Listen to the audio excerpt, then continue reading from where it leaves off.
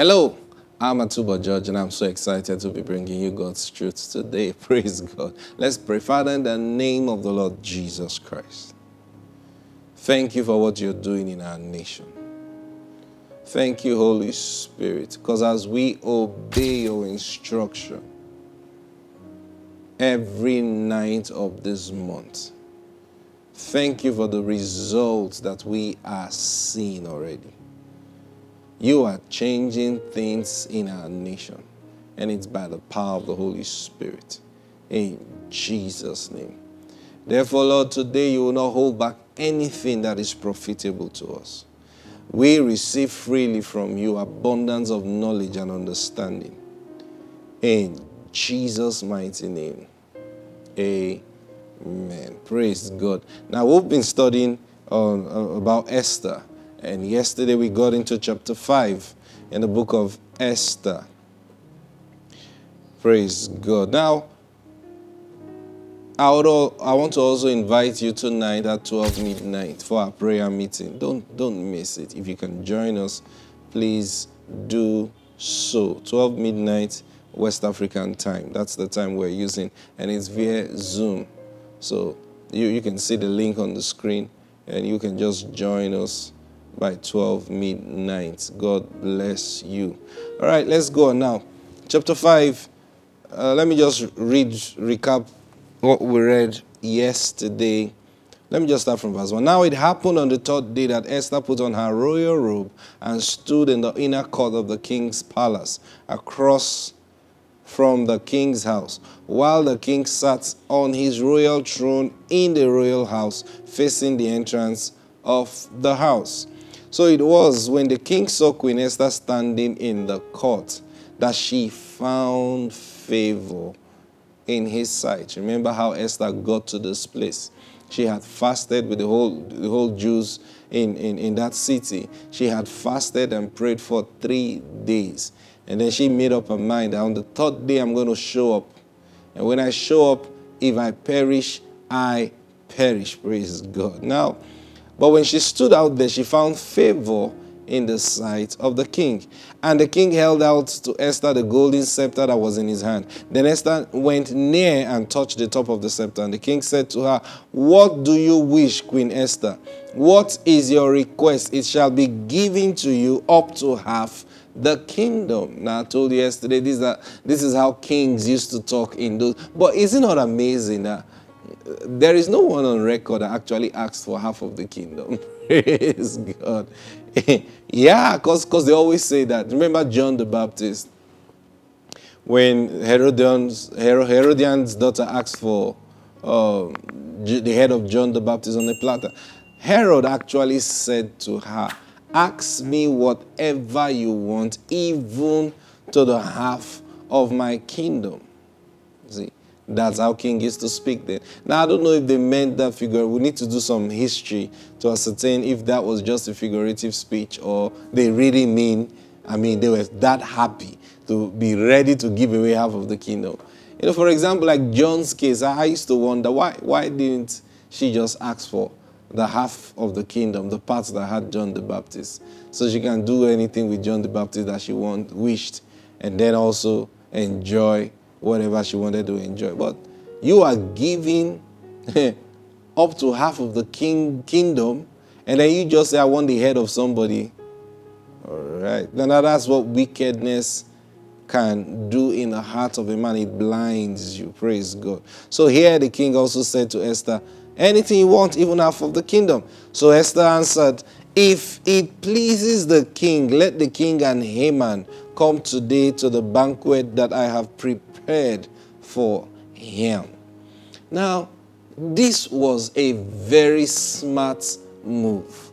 Now, we're studying all these things and we're learning everything we need to learn from this. Even as in this season, we are releasing the Esthers and the Hushites in our nation. Praise God. Now, Esther was given an opportunity. He said, "Look, ask anything you want, even to half of my kingdom." And then Esther said, "Okay, sir, oh king, if it pleases you, I'm going to prepare dinner tonight and I want you to come. And Haman to come with you.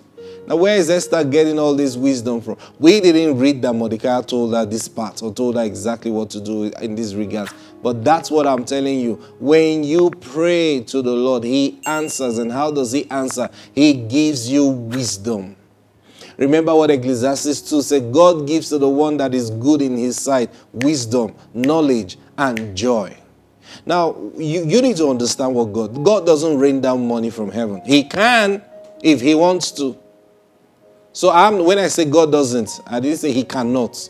But that's not his modus operandi. That's not how he operates. There's a way of operation with God in regards to man. See, remember Elijah? Raven brought him food. The raven didn't come to die so that he would fry it and eat. The raven brought him prepared food. From where? I don't know. Praise God. But that story is true. Now we find Esther. When she prayed, God gave her wisdom, knowledge, and joy. So, that's what when we pray concerning our society, that's what we should expect. Don't be praying and expect that one day, sometimes people are praying and they expect someday somebody will come and lead us in a revolution. That's not what you should even be expecting. Why do you need a revolution? Oh, we're tired of all these people. You think you need a revolution to clear them out?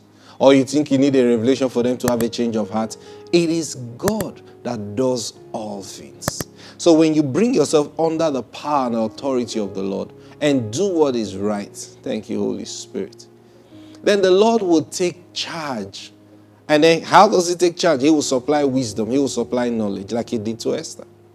Suddenly Esther knew what to do. Suddenly she's standing before the king and she knew that it seems to just be one last chance. You know what I mean by that? Because she had already determined in herself that I'm going to stand there. And then if I perish, I perish. And then suddenly the king said, ask me anything that you want. Why didn't she just go straight and said, King, look, Haman want to kill us. Please save our lives. That's what I want to ask. No. She submitting her mind to the wisdom of God. I'm sure that was what the Lord gave to her when she was fasting and praying. Thank you, Holy Spirit. When we read stories like this, you don't understand the background. For example, you think Esther just finished praying. Oh, labu kasha kala ba ba ba. Of course, she wasn't praying in tongues then. But however she was praying then. And then she finished praying and said, oh, today's the third day. All right, we'll finish fasting and praying. Now I'm going to appear before the king. Before she stood before the king, even though she had said, if I perish, I perish. I want to tell you this for free. Before she stood before the king, she had received assurance from the Lord that she's doing the right thing. She had received assurance from the Lord that, how do you know that? That's what happens when we pray. And how do I know that's what really happened with Esther? Look at her action afterwards. Her action didn't look like someone who was like, if I perish, I perish. Her action looked like someone who had looked at the whole situation and realized that she was in charge. So when the king says, look, ask me anything you want, she wasn't in a hurry to ask anything. She just said, King, I'm going to make a banquet this evening. And I want you and Haman to come for the banquet. And the king said, is that why you are looking so beautiful like this? Come on now. Praise God. All right, so thank you, Holy Spirit. Verse 5. Then the king said, bring Haman quickly that he may do as Esther has said. So the king and Haman went to the banquet that Esther had prepared. At the banquet of wine, the king said to Esther, what is your petition? It shall be granted you. What is your request? Up to half of the kingdom, it shall be done. The same thing. The king said, look, man, Esther, I know there's something in your heart. Go ahead and ask it. Just tell me what it is. Praise God. Then Esther answered and said, my petition and request is this. And I can say, yes. Praise God. If I have found favor in the sight of the king, and if It pleases the king to grant my petition and fulfill my request. Then let the king and Haman come to the banquet which I will prepare for them, and tomorrow I will do as the king has said. Okay. Esther, you mean this banquet of wine is not enough? You want us to come for another one and another one? He said, yes, sir. This must really be great. I mean, what's in your heart must be heavy. You see, now then. Oh, thank you, Holy Spirit. So Haman went out that day. This story is exciting. You know, whenever I read this story, you see, and that's what the scriptures does to us. It gives us comfort. Like the Bible says, these things were written for our learning, so that we, through faith and comfort of the scriptures. You have people plotting against you. This is the story you should read and be comforted in your heart. Praise God. So Haman went out that day joyful and with a glad heart. But when Haman saw Mordecai at the king's gate, and that he did not stand or tremble before him, he was filled with indignation against Mordecai. Nevertheless, Haman restrained himself and went home, and he sent and called for his friends and his wife Zeresh. Then he told them of his great riches, Haman now talking, the multitude of his children, everything in which the king had promoted him, and how he had advanced him above the officials and the servants of the king. Praise God. Now he was boasting, saying, man, things are looking good for me. The numbers are good. Praise God. Everything is just working in my favor. Man, you remember the king just promoted me. Man, now, even now, watch.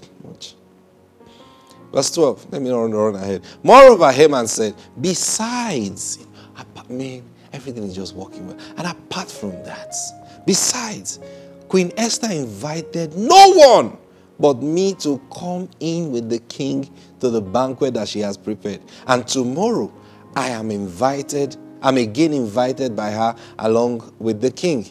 Yet all these avail me nothing, so long as I see Mordecai the Jew sitting at the king's gate. Did you see this man? Everything seemed to be working out for his favor. Everything seemed to be going so great for him. But he said, what? Man, yeah, everything is working, but man, there's one thing that is vexing me every time. I say, so what's it? Mordecai, that man, I must get him out of that gate. I must get him out of that place. Now I want you to follow this now. Then his wife Zeresh and all his friends said to him, this was their counsel, let a gallows be made 50 cubits high, and in the morning suggest to the king that Mordecai be hanged on it. Then go merrily with the king to the banquet. And the thing pleased Haman, so that he had the gallows made. Now you see how counsel, you see how advice, you see how counselors play a role in people's life, to their good and also to their destruction. You see how Ahithophel, we read that last week, see how Ahithophel counseled Absalom.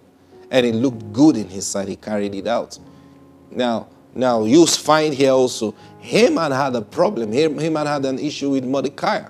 He didn't cook this idea up.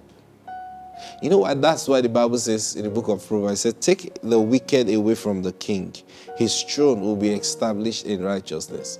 Most times it is not the king that is the problem. It is the people that are around the king that is the problem. Hear me. If a king is failing, don't blame him. Look at the people around him. They are not telling him the truth. If the president of our nation is not doing well, hey, it's not him. It is the people around him, the people closest to him, the people that tell him what is happening in the state affairs. They are the ones to be held accountable. Now, when they are selfish, looking for their own personal gain, the trouble of the nation will be great. You know why? They are not going to be looking at the whole issue holistically. They are going to be looking at how to advance their own personal or selfish aim. And that is always myopic. And that's why the Lord is saying we should pray this prayer we're praying every night. And believe me, some of them are finding their way out already. Thank you, Holy Spirit. Yeah. You see the counsel Haman's friends and wife gave to him.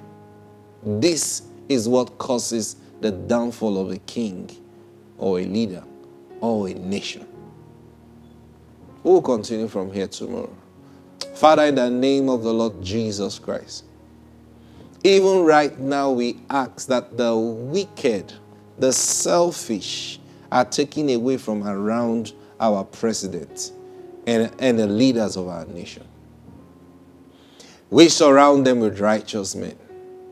In Jesus' name. And we see the effect of this right now. Amen. Praise God. I'll see you tomorrow. Bye-bye.